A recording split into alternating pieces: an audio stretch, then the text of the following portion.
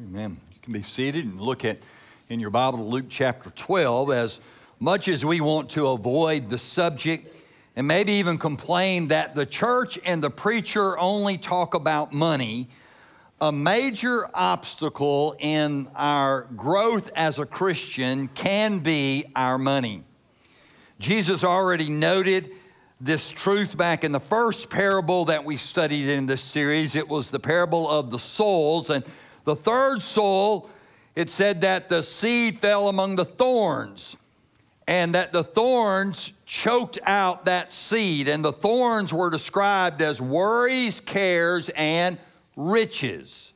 So you see, Jesus, if he's going to teach about life, sooner or later he's going to have to teach about finances, about money, because we can't make it through a day without money.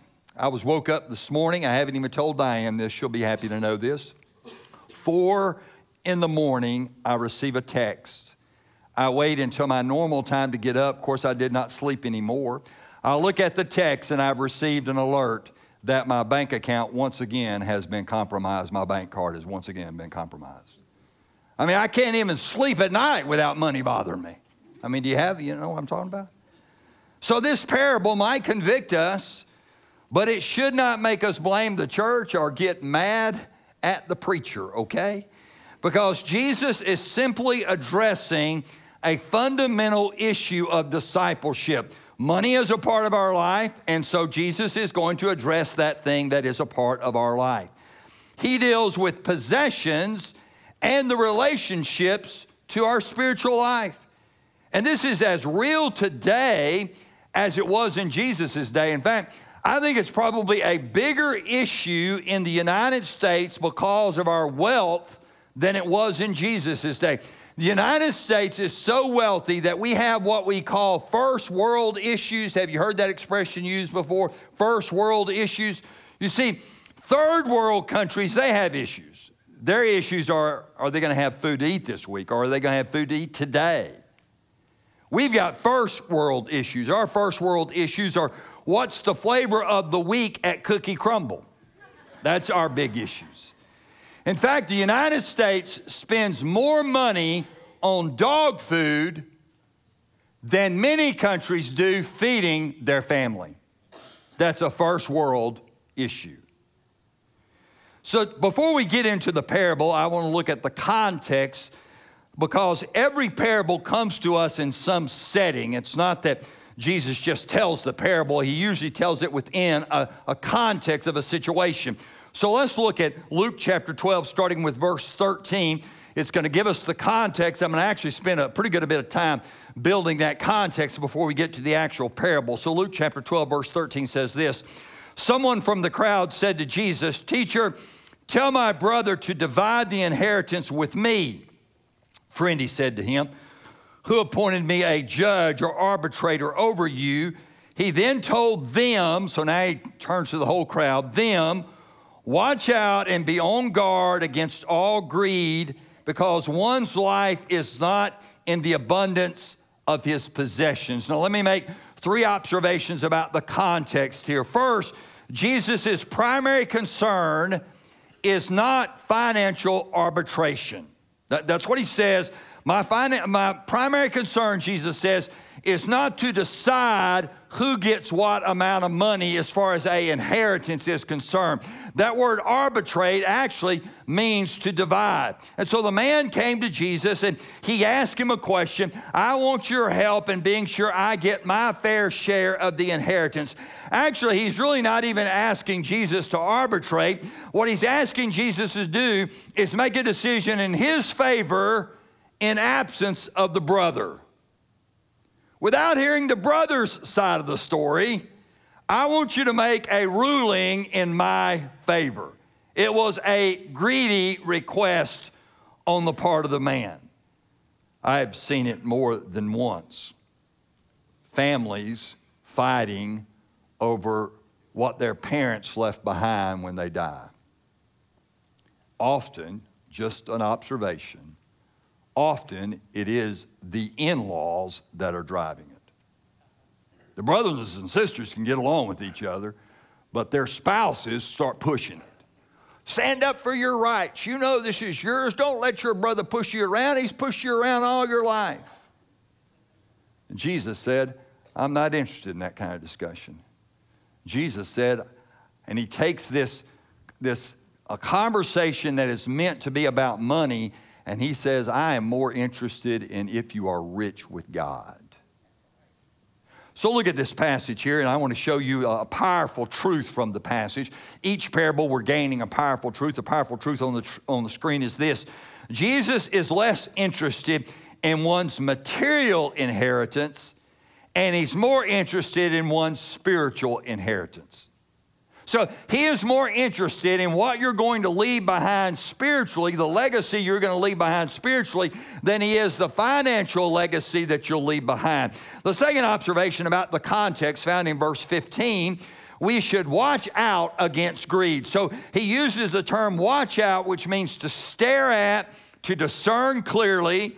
And then he uses the word guard. He says guard against greed. And the word guard means to preserve or to obey or to avoid something. We're told to guard against all greed. And the word guard is a constant vigilance against this. And Jesus now in verse 15, he's not just talking to the man. He turns to them. He's talking to the whole crowd that he's teaching to.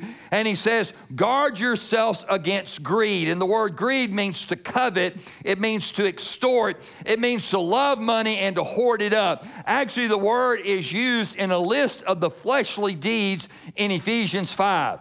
That same list that has all those sexual sins has this listed, this greed, as a fleshly sin as well. Why should we be on guard against greed? Well, that leads me to the third thing about this context, because one's life is not in the abundance of his possessions. When my life is all said and done, it's not going to be evaluated on how much I have or how little I have. It's going to be evaluated on whether or not I'm rich spiritually, whether or not I'm rich in my relationship with God. That word abundance means to be in excess, to be superfluous. It's to cause or to think one is in excessive amount. Now don't miss this. The parable isn't talking so much about money as it is about our attitude and approach to money. So with that in mind, let's read the actual parable now, starting with verse 16. So Jesus has given us the context. Now verse 16 is the parable. Then he told them a parable.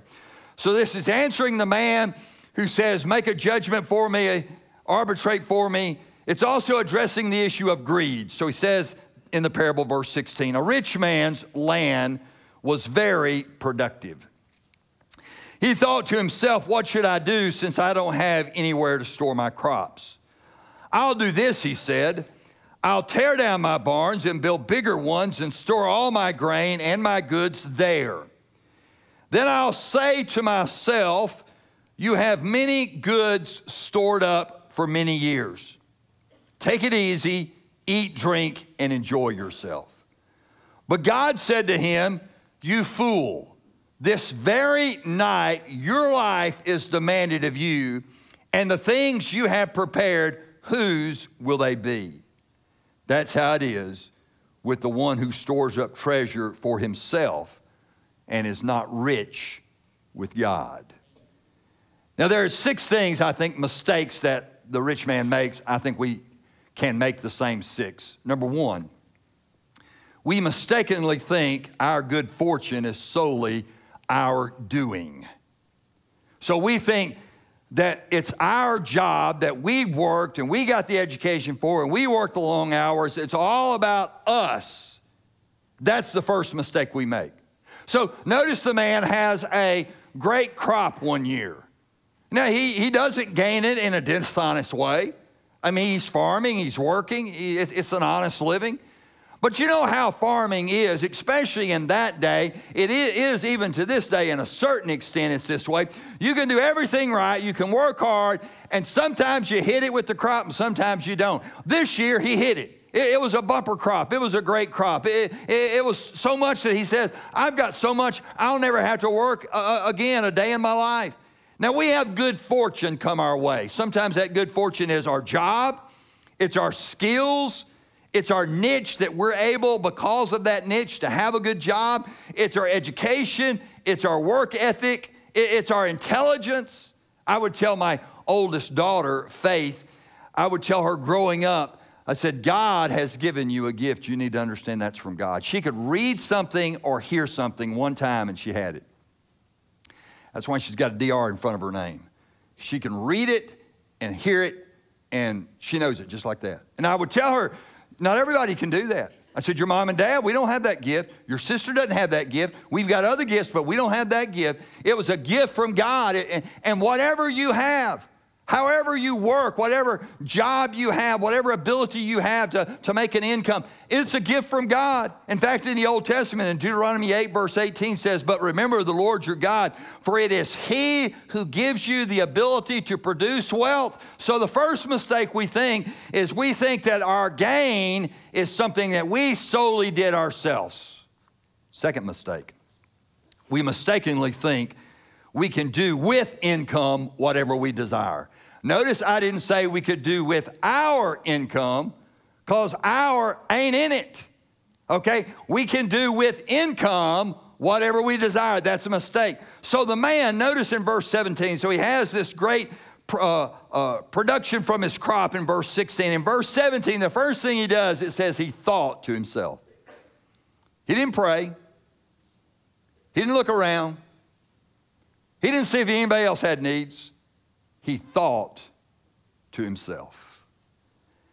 The mistake was he thought it was his income and he could do whatever he wanted to with it.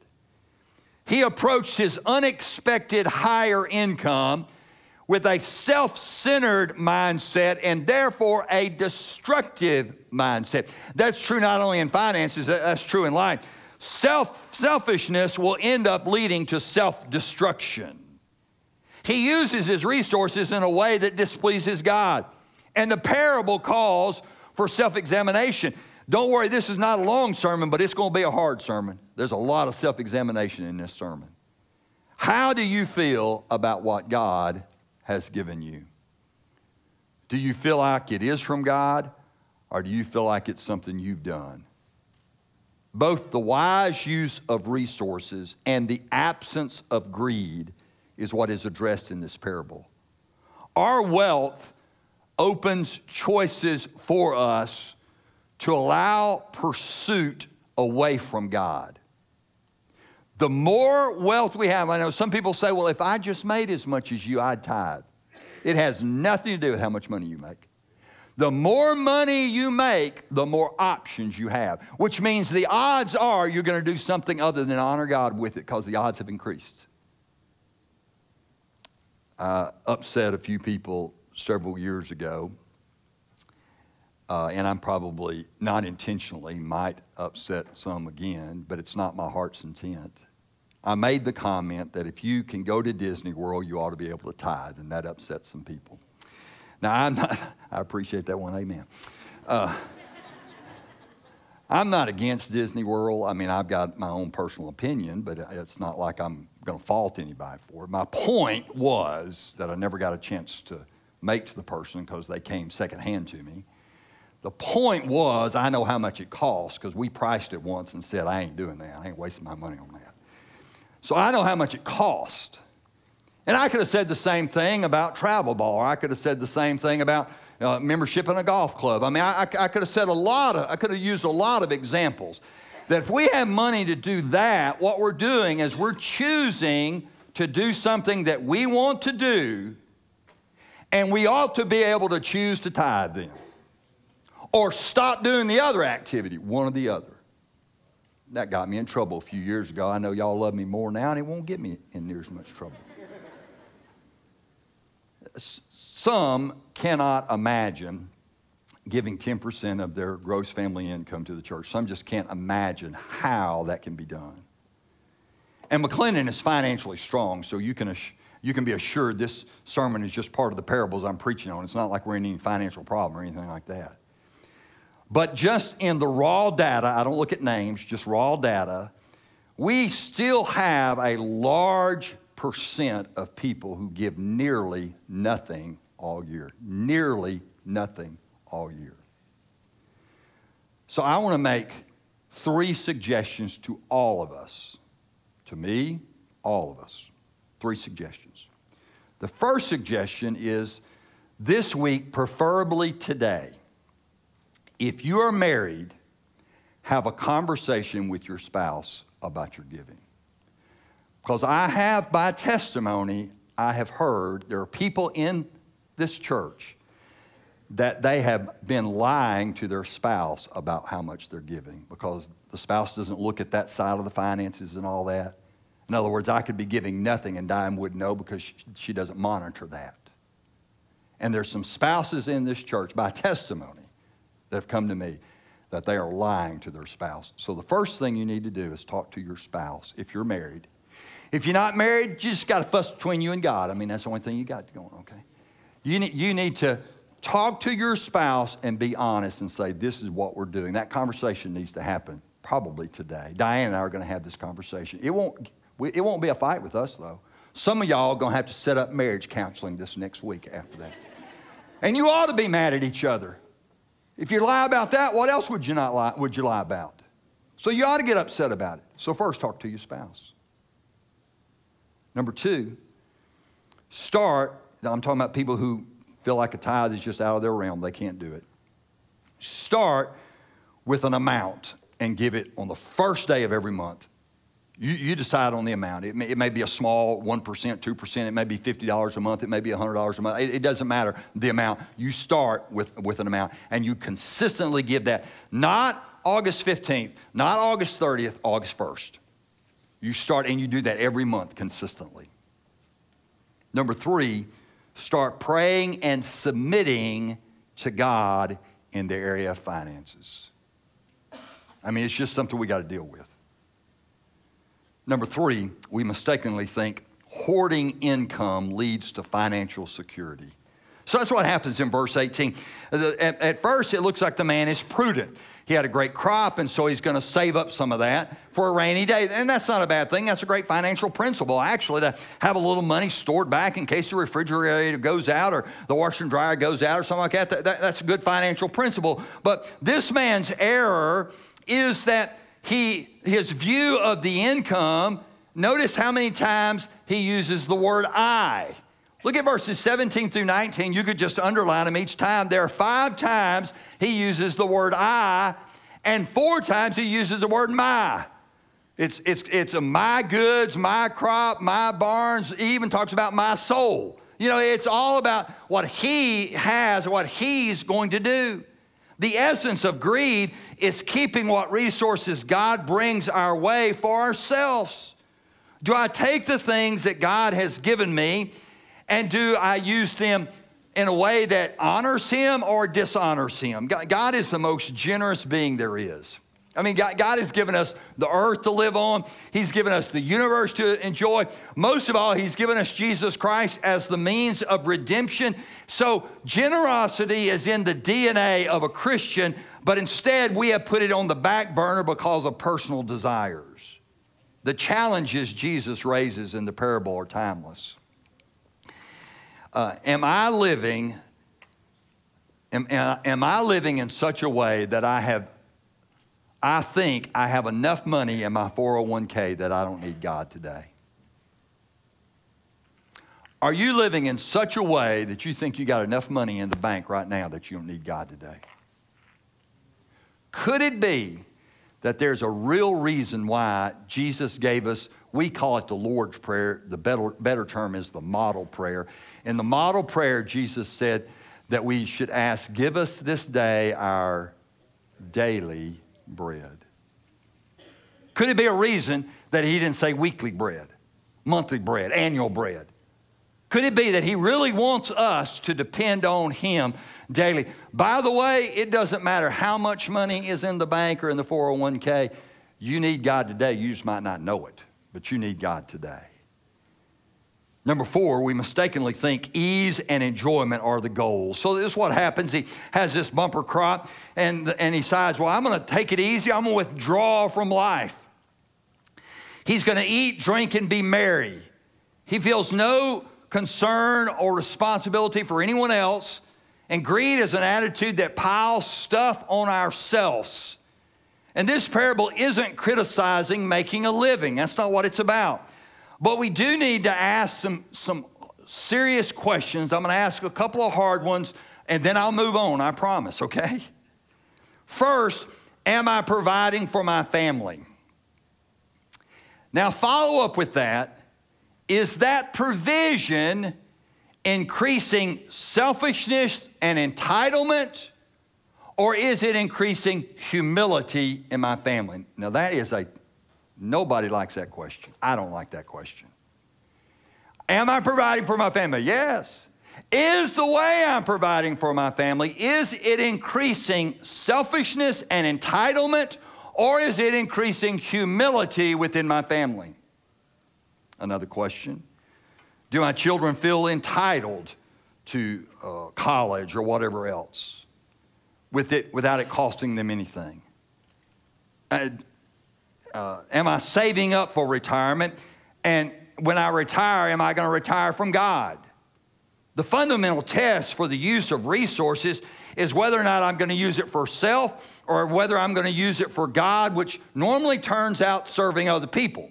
I mean, it's not like God's broke. You can't give your money to God. You end up serving other people with your money, and that's how you serve God. Number 5, we mistakenly think we possess money forever.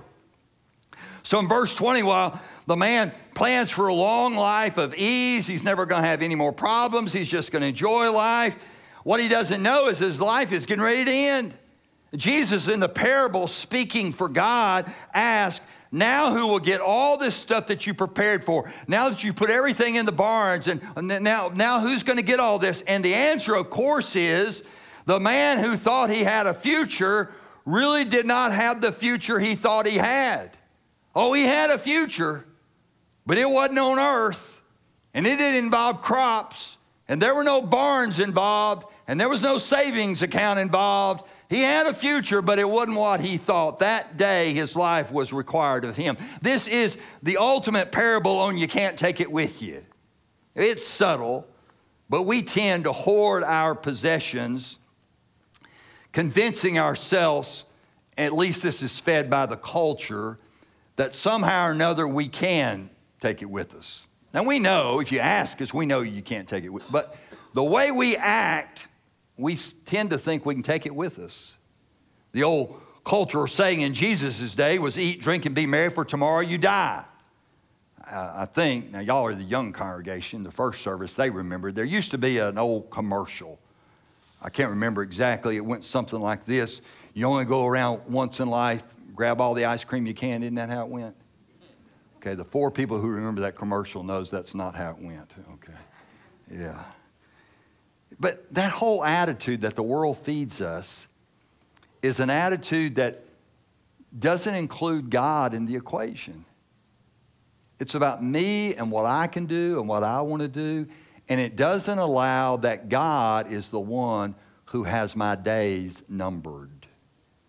And so it says in verse 20, that very night, the man's life was required of him. Number 6, we make an eternal mistake when we're not rich towards God.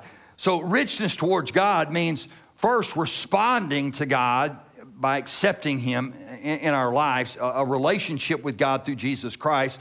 And then when God gives us, we understand what God gives us, and we honor Him with what He gives us. In Ephesians 4:28, it encourages us to work. And it encourages us to work so we can earn an income so that we can share with others. Now, that is not socialism. Some people have taken that verse and have said that the Bible teaches socialism. No, what the Bible is teaching is that I need to work and earn an income so that when God impresses upon me that there are ministries and that there's missions and there's people, that I'm able to help them. Socialism is I don't have a choice.